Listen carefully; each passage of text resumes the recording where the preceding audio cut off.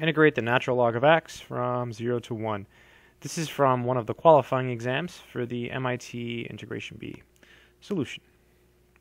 So this is actually an improper integral because the natural log of 0 does not make any sense, right? Because if you think about the graph of the natural log of x, it has a vertical asymptote at 0, like this. This red dotted line is the vertical asymptote, and it passes through 1, like this, and that's the graph of y equals ln x.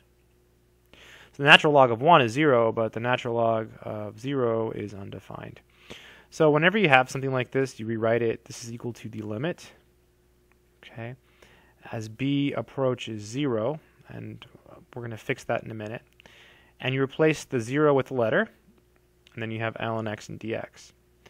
And you have to figure out which way it's approaching 0 from. So what I always do is I draw a little picture. Here's 0, here's 1, and then here's b.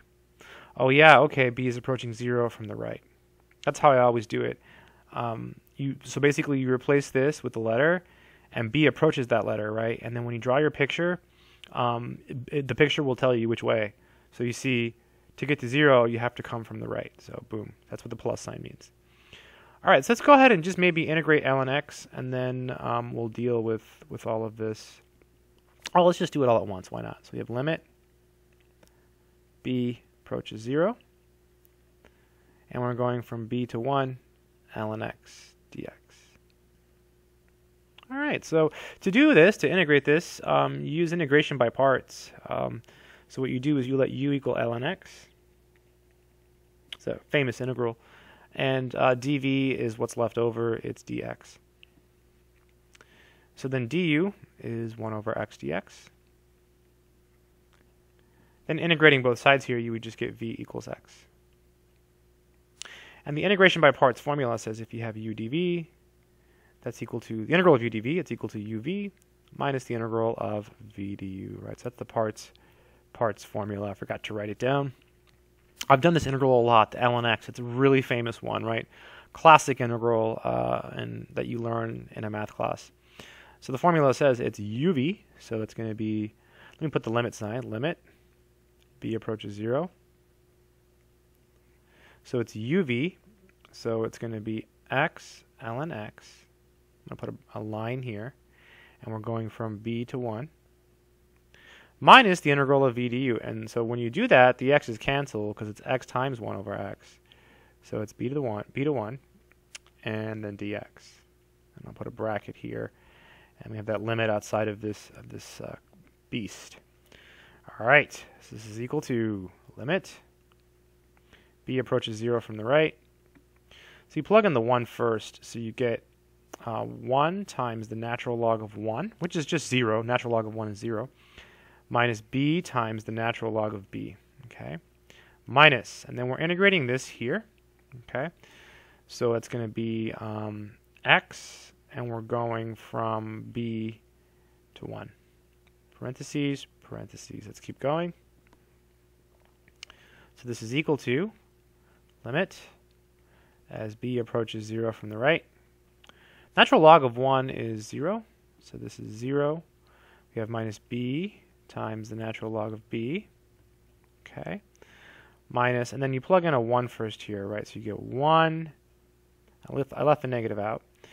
Plug in the 1, so you get 1, you subtract, you put a b, okay, parentheses, parentheses. Let's keep going.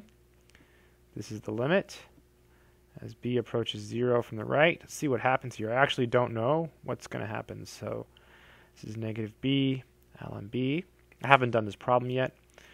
And I'm just doing it one step at a time. So negative 1, right, plus b. Okay. All right, let's keep going. So this is equal to the limit as b approaches 0 from the right. So we have the negative 1 here, right? And then we have, I'm going to put the b first, plus b minus b ln b. Okay, so this is equal to, I'm going to pull out a b and see, and then think about it. So this is limit. B approaches 0 from the right, negative 1 plus, and then I'll pull out a b, so b, and then 1 minus natural log of b. Alrighty. So This part here is okay, it's -1. The only issue here is this other limit here, the limit as b approaches 0 from the right of b times 1 minus ln b. Okay, so this is kind of a funky limit because this is 0, right? And then this piece here, this ln b, if you think about the natural log of b, right, as b approaches 0 from the right, the natural log of b goes down forever. It approaches -infinity. So then you have a negative here, so this is infinity. So this is like a 0 times infinity indeterminate form, right? So here's what I'm thinking. We can write this in a clever way, like this. We can think of this as the limit as b approaches 0 from the right of 1 minus ln b. And watch this. Let's write the bottom as 1 over b. Boom. Same exact thing, right? Because when you divide, you multiply by the reciprocal, right? So dividing by 1 over b is the same thing as multiplying by b. And then now, on the bottom, you have 1 over b, right? And so when b gets really, really small, this fraction gets really, really, really, really big. So now we have an infinity over infinity form, right? So we can use L'Hopital's rule. So using L'Hopital's rule, that means you take the derivative of each piece, right? So upstairs, when you take the derivative, you just get -1 over b. On the bottom, when you take the derivative, I have this derivative memorized. It's -1 over b squared, right? You just bring it upstairs like this, and then boom, use the power rule. So that gives you that. So this is equal to the limit as b approaches 0 from the right. This is -1 over b times -b squared over 1, right? Division is multiplication by the reciprocal. Oh, this is awesome. This is the limit as b approaches 0 from the right of b. And so that's equal to 0. So I did that kind of quick. But yeah, so this piece here approaches 0. Wow. So you just get -1 plus 0, so you get -1. Wow, that was hard. This was a little bit harder than I expected. I didn't think when I saw this problem that I would have to encounter this. You know, I'm doing the problem now as I'm making the video. And when I got here, I thought, uh-oh, I'm pretty sure we got to get an answer here, right? So what do we do?